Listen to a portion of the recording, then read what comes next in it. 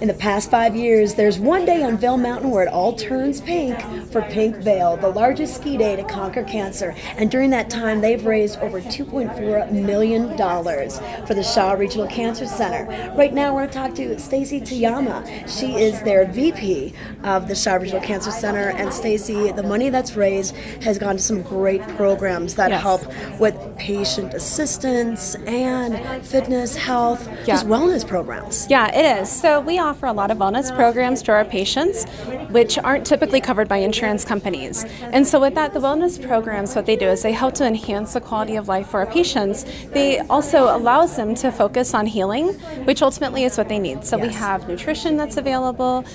We have art therapy that's available to our patients, acupuncture, Reiki, pretty much anything you can imagine. We most recently did a chemotherapy program where we took survivors out onto the mountain and we skied for the day and just got them back on their feet. And it's just a really inspiring opportunity, all thanks to the proceeds from Pink Vail. Well, and we're in the fitness center here where you have a different exercise therapist that'll work with the patients and really get them on the right track. And they specialize in oncology. Yes, exactly. So they really understand the uniqueness of the individuals we treat, and they're able to help folks get back onto the path that they were on maybe before that cancer diagnosis, or even discover a new path that they didn't even know they could find as they enter survivorship. Yeah, I've heard of different patients saying, wow, I'm healthier than I was before. I eat better. I focus more on exercise.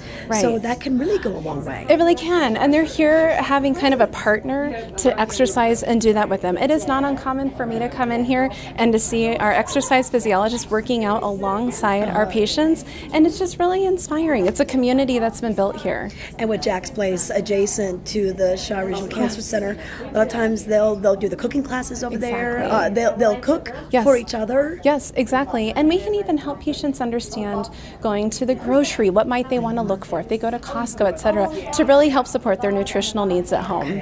What a unique program. And once again, all because of the money that's raised on the mountain for Pink Vail. This year it's going to be March 25th. Yes. All right. So if you want to sign up, teams, early sign up is happening now? Yes, sign up is happening now, pinkvail.com. Okay, pinkvail.com for more information. And once again, that date is March 25th.